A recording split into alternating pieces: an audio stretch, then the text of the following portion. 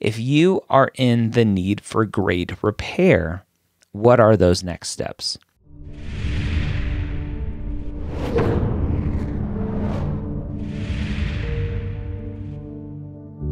The OldPreMeds podcast, session number 276. And welcome to the OldPreMeds podcast. My name is Dr. Ryan Gray, your host here every week, where I get to take your questions directly from the non-traditional pre-med discussion over at premedforums.com and answer them here for you. If you have a question, go set up a free account and ask your question again in the non-traditional pre-med discussion. It's wrapping up the end of May, and we've been talking about MCAT registration here in the MCAT Minute, and I want to put in one final plug for registering for the exam as soon as you need to. Again, the MCAT Minute sponsored by Blueprint MCAT. Go check them out, blueprintmcat.com. The question I get all the time is, when's the latest that I can take the MCAT? Because students are trying to figure out, when can I register? Can I push it back? May typically is a time frame where July, August, and September test dates are open. Can you really take a September MCAT and still get into medical school this application cycle? You can. Is it ideal? Absolutely not. Because a September MCAT, you get your score in October. And a lot of medical schools have deadlines in and around October, at least for the primary application, which is what your MCAT score is attached to. And schools, because most schools, have a rolling admissions basis of their application process, are constantly filling up their interview spots every single day. So the longer that it takes for your primary application to be complete, which includes having your MCAT score, the lower your chances are of getting one of those interview spots. The absolute latest, and when I say absolute, is my recommendation, right? Again, you can take a September MCAT and still get in. There's still that chance, as Jim Carrey says in Dumb and Dumber, right? Or something to the fact of, so you're saying there's a chance, right? My absolute latest is right around mid-July, is where I start to get a little uncomfortable with students taking that late of an exam. And typically what happens is everything gets in the way of the MCAT, and the MCAT gets in the way of everything else. And so it's just a distraction at that point. So if you can take it earlier, great. If you need to wait because that's when you're going to be ready, that's fine. Just understand there are a lot of other moving pieces to this application process that you need to be on top of as well. Go check out Blueprint MCAT for some other amazing resources. Again, that's blueprintmcat.com. So I want to talk about what is a very common dilemma for non-traditional students, and that's trying to overcome early academic woes. And that is what happened to our student today, who says, I graduated several years ago with a degree in environmental sciences with a 2.39 GPA. The cumulative and science GPA were very similar, as I had taken mostly science classes. After graduating, I looked into SMPs, but most of them seemed to either require the MCAT, which I wasn't prepared for, or require a minimum 3.0 GPA, which I was nowhere near achieving. Pause for a second, random side tangent, right? This is very similar to like when you try to get a job, but you need experience to get the job, but you can't get experience for the job because the jobs require experience, right? It's just like you can't get into an SMP because your grades aren't good enough, but you need the SMP to improve your grades because your grades weren't good enough to begin with, but you can't get into this. Like, it's just this really just endless cycle of craziness. But anyway, I instead began a do-it-yourself postbac and have completed 50 credits with a significant upward trend. My postbac GPA is 3.7. My overall cumulative and science are now 2.83. I'd have to take an additional 30 credits getting all A's in order to achieve a 3.0 cumulative and science GPA. I recently became degree seeking in my postbac as a biology major and actually only need 6 more credits to earn a second degree. I was recently told by an advisor that I'm likely beating a dead horse and don't need to continue my undergraduate studies until I get the 3.0, and that I should get a graduate degree or an SMP under my belt instead. I was shocked because I had previously heard that I needed at minimum to meet the 3.0 mark with my cumulative undergraduate degree, so I began cold calling many medical schools and found only a handful admitted to automatically screening out students with a GPA lower than 3.0. I'm not sure, however, if there still might be an unspoken rule where sub 3 isn't really considered. Assuming that I don't need to reach a 3.0, my next question is, do I really need to, after these 50 hours, then go on to complete an SMP in order to show that I can handle graduate level coursework? Not only will an SMP be doubly expensive, it's stopping me from ameliorating my application in other ways. In order to support myself financially and be able to attend school simultaneously, I'm not able to look for research experience since that's typically during the same time as classes are held. I'm also very strapped for time working 50 plus hours a week, taking full-time classes, and I'm not really able to volunteer shadow during this time period. Additionally, I'm not really sure how I would fund an SMP since they're typically grueling like the first year of med school and likely would have to quit working or cut down significantly. Any advice is appreciated. Super common questions and dilemmas and just situations that non-traditional students find themselves in. If you are in the need for grade repair, what are those next steps? And SMP programs are very much like, hey, you have to have a minimum GPA to do our SMP program. I'm like, well, isn't that the point of an SMP program? To improve my GPA?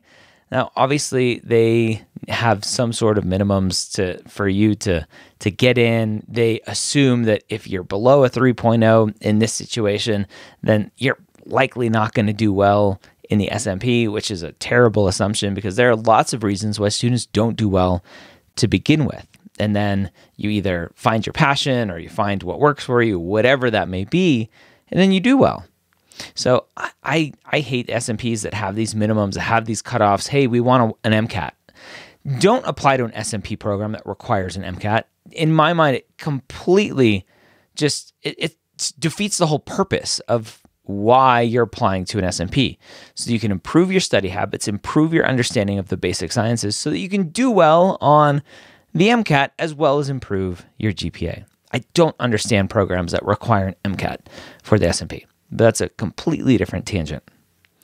At the end of the day, the question is, what do you have to do? Now, fortunately or unfortunately, depending on how you look at it, there is no right answer. A lot of times we talk about this 3.0 kind of rule of thumb. If you can get that 3.0 rule of thumb, then there's a higher likelihood potentially that schools aren't going to screen you out. Do we know every school that screens out below a 3.0, below a 2.9, below a 2.7? No, right? It's just this theoretical number that advisors throw out there to just say, hey, on the safer side, try to get above a 3.0. Now, this student's done the math. Right? It's 30 more credit hours. Is that worth it? Probably not, considering that they already have 50 credit hours at a 3.7. At some point, you have to understand that medical schools don't just look at or don't only look at your final GPA numbers. And for non-traditional students who are trying to do a lot of grade repair, your final numbers aren't going to be sexy. They're not going to look good. And this student's doesn't look good, right? 283 doesn't look good. If you were to go post that on Reddit right now and say, hey, I have a 2.83, what are my chances? You would get laughed out of the room. No, the subreddit. You would get laughed out of there. But if you said, hey, I have a 2.3, I'm doing a ton of grade repair, my last 50 hours are a 3.7, blah, blah, blah, blah, blah, and it turns into a completely different discussion. And so when you're looking at your situation, the question is, do you need an SMP? No. Do you need a master's program, like a sciences master's program outside of an SMP? No. Will there be schools that are going to reject you because of your cumulative and science GPA number? Yes. Will there be schools that will have the opportunity, and as part of their process, they have the opportunity to go, you know what, I don't care about that final number. Show me the last 20 credit hours. Show me the last 40 credit hours. Show me the last 60 credit hours. There are plenty of schools that do that.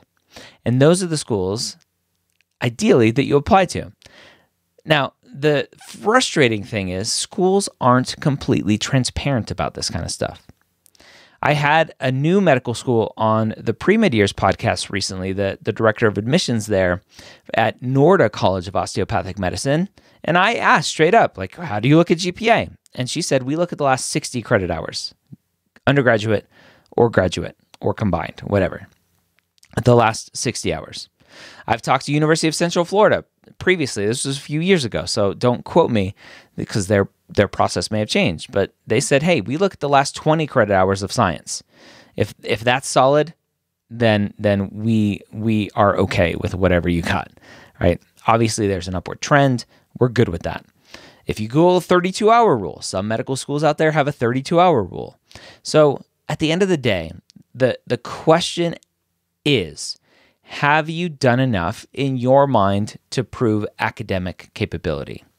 You could go ask 100 medical schools and potentially get 50 different answers, right? 50 of them will say you've done enough. 50 of them will say do more. And you'll have to decide when to stop. I agree, an SMP, a master's program at this point, it's expensive. It's a lot of time. And what more is there to prove? 50 credit hours at a 3.7 is solid. And yes, unfortunately, you got some baggage that's holding you down from your prior undergraduate degree. And that's just, that is what it is. There's nothing you can do about that now. So you have to decide. I can't decide for you. Nobody else can decide for you because the answers are going to be different. You have to decide, have I done enough in my mind to prove that I'm academically capable? Again, because medical schools are going to give you different answers. And have you done enough to do well on the MCAT? If you think the answer is yes, then you're done. Right? Maybe finish out that second degree, take those 6 more credits, get as close to 60 credits as possible, and say, you know what? I'm done. I'm going to go focus on the MCAT. I'm going to focus on my activities so that I know what I'm getting myself into. I can talk about why I want to be a doctor in my personal statement and my interviews and everywhere else. You're done. Or in your gut, are you going to regret not doing the extra 30 credit hours to get to a 3.0 or doing an SMP or whatever that may be? If it were me, I would be done. I'd finish up those 6 more credits, earn the second degree, even though it's not super important, but it's 6 more credits. It's already kind of planned out. I would take them and focus on everything else. It's a very hard dilemma for non-traditional students who are stuck in this kind of purgatory of GPA where you have dug yourself such a big hole in your early undergraduate work that your final numbers just don't look good no matter what you do. And you have to bet on the fact that medical schools out there understand that there are students like you who are going to be amazing physicians because you have shown resilience and you've shown determination that this is what you want. And yes, you've shown academic capability. I get trashed all the time for this by telling students who have a 2.83 GPA that you can get into medical school because it's taken completely out of context of all of the hard work that has gone in to get to that 2.83 from a 2.39. That upward trend means a ton. And there are schools out there that look at that. Trust yourself, trust the process, and apply broadly enough and have conversations with schools if you have the time. Some schools will say we look at students holistically and they won't really give you any inside information. Some schools will help you out and give you some specific feedback based on your specific situation. Advocate for yourself. You've done a ton of hard work already. Keep it up and good luck. I hope this was helpful. Don't forget to check out Blueprint MCAT at blueprintmcat.com. Sign up for that free account and get access to tons of amazing goodies, including new flashcards. Go check them out, blueprintmcat.com. Hope you have a great week. We'll see you next time here on the Old Pre-Meds podcast.